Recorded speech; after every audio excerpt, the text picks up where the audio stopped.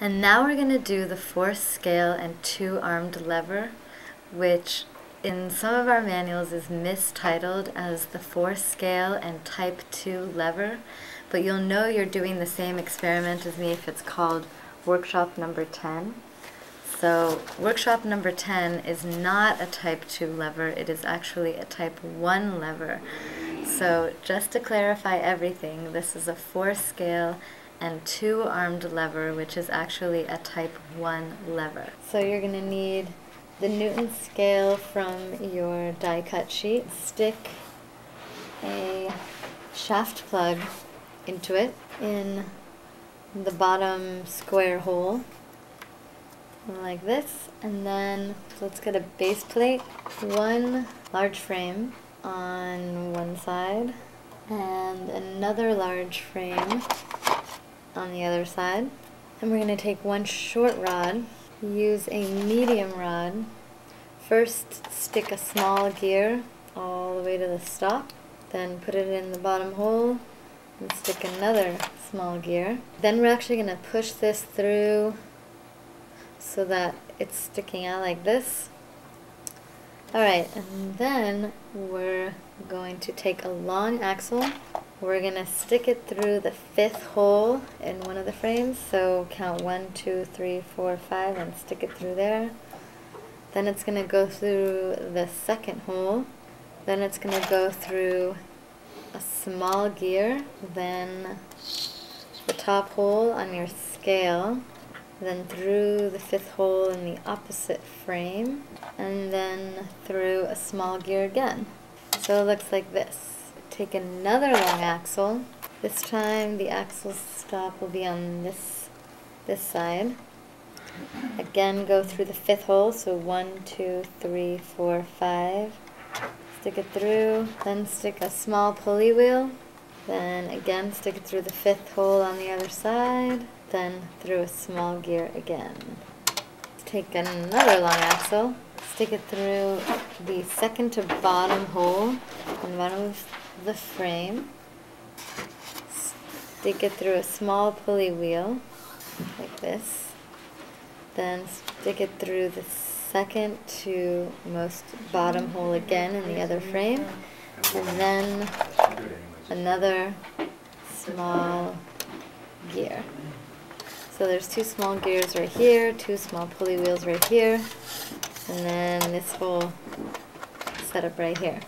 Then we're going to stick a short rod across the top.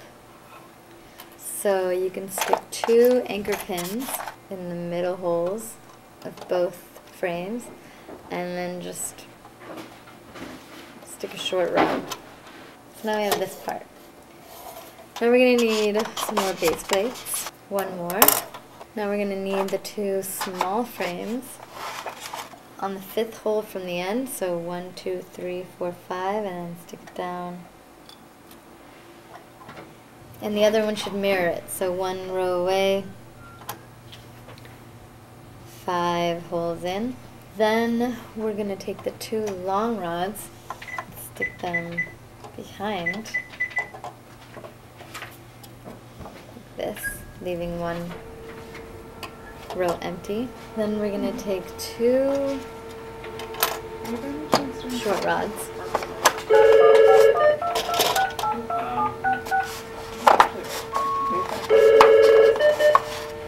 And we're going to take 2 short rods. We're going to stick them together with an anchor pin. 3 holes in on each one. So 1, 2, 3. 1, 2, 3. Then stick a joint plug in the 2nd hole in. Stick another joint plug on the 2nd hole in right here. So this is what it looks like. And then we're going to take a long rod, stick it in the last hole right here, the 1st hole. So the stop is on this side. You stick it through the 1st frame, stick it through here, and then stick it through the 2nd frame. On this side, you can add a small gear, and over here, you're going to take a battery. So you're going to want to have a battery with you. You're going to take a rubber band, you stick the battery on top of it, and stick 1 loop through the other loop. button. If you have any questions, please feel free to give us a call back. Thanks. Bye. This, and then stick this little loop on this shaft pin, like this.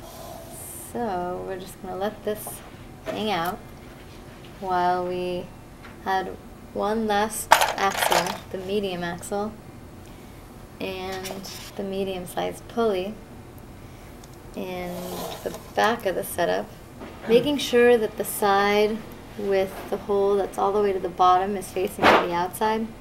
You're going to stick the stop in the second hole down. You're going to stick the medium pulley on the axle, and then you're going to stick this back where it was, and then stick that axle again through the hole of the other long rod. And if you're worried that this is going to come out, then you can just stick an axle stop on the inside of the side that doesn't have the stop that's actually built into the axle. We still have a short axle we need to stick in the very top hole right here. And you can stick an axle stop on the side that doesn't have the naturally built-in stop so that it'll stay where it is. So now we have this piece, we have this piece. Now we're going to add some string. So first you want to tie one end of the string onto that the little short axle on the very top of this that we just put on there. And you can look at the picture and see how it's tied on in the picture. So once it's tied on, you take the string. First it's going to go around, over and around this first small pulley. Then it's going to go under the bottom small pulley. Then it's going to go through the shaft pin that's at the end of the lever. So now you really have to straighten out your string because it's going to go through a little hole.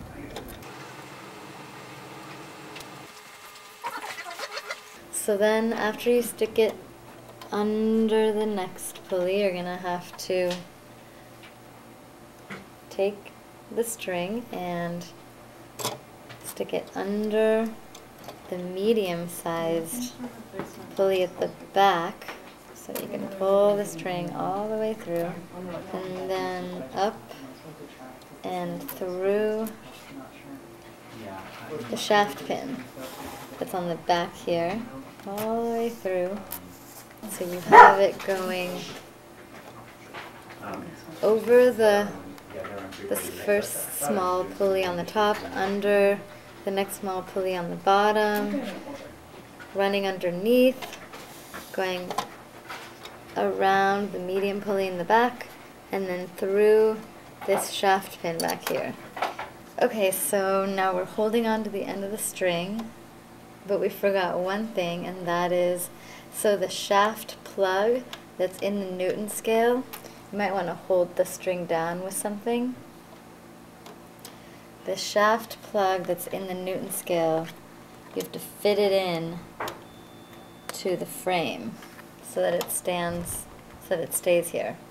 Okay, so now you can grab onto the end of the string and you can pull and let go and pull and let go, and you can see on the Newton scale what's going on.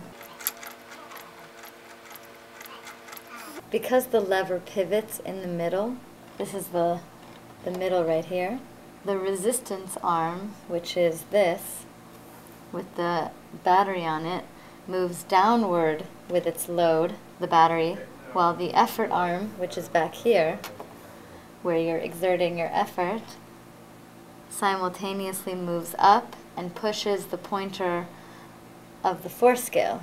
So you can see that this moves down when these two are moving up.